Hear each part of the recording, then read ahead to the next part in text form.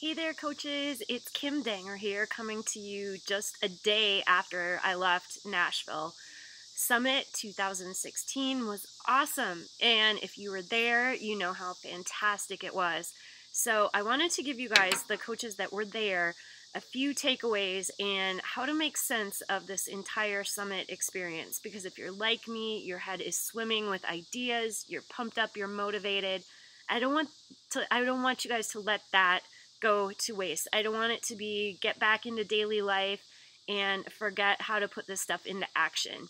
So I know we're all overwhelmed, we're pumped up. So what do we do next? What I want you to do is sit down with a notebook. If that's what you do, if you want to type your list, that's fine too, whatever works for you.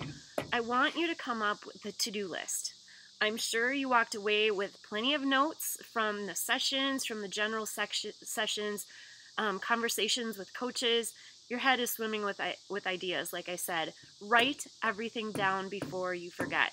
Try to use your memory, just try to jog your memory, maybe go back in your pictures and try to remember your takeaways from the people that you spoke to.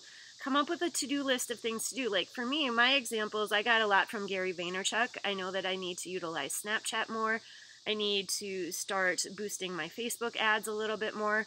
Maybe for you, maybe it's creating that first like page. Maybe it is learning how to brand yourself. I don't know what your takeaways were. They're going to be different for everybody, but I want you to come up with a list. Otherwise, those things are going to be gone. You will forget about them. So while they're still fresh in your mind, come up with a to-do list.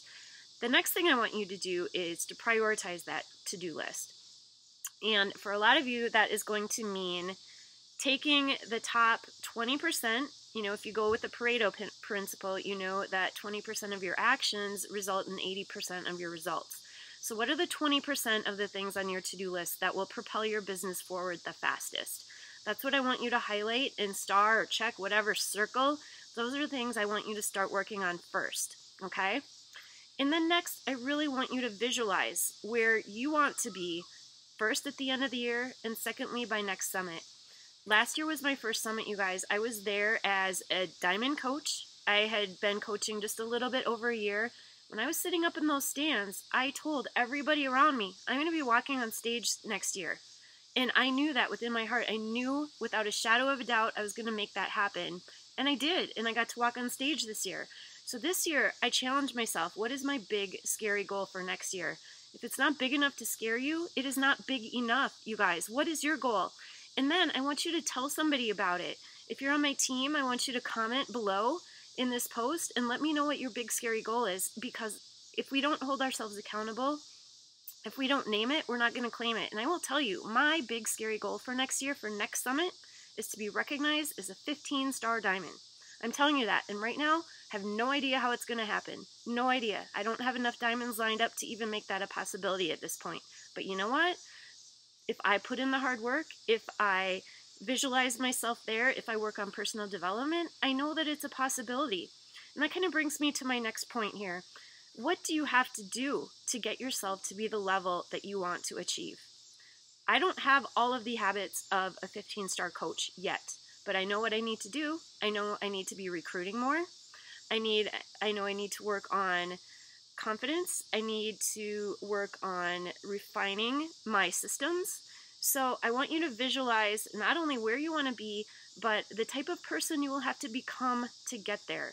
Because that is why we at Beachbody focus on working on ourselves, because your business won't grow if you do. So you have to grow yourself to the point where you fit that role. It just doesn't happen without the hard work and the personal development, you guys.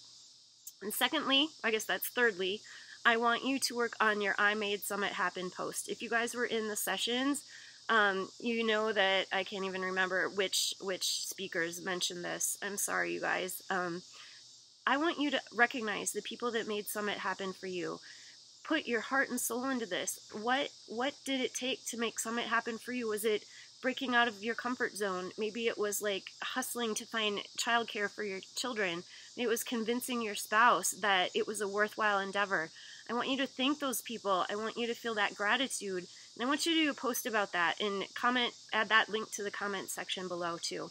And for my team of coaches, I want you to know that we're going to be doing a summit wrap-up call tomorrow night at 9 p.m. Oh, excuse me, Wednesday night at 9 p.m.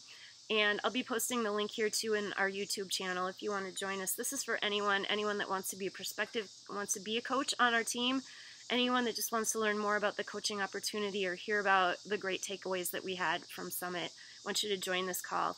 If you're a coach and you'd like to speak on this call, please contact me. I'm going to be looking for some coaches just to speak 3 to 5 minutes during that hour and just, communicate how awesome Summit was for you, what your takeaways were, and what you hope to accomplish with your Summit experience. So with that, thanks for listening, and I'm already looking forward to a great Summit 2017.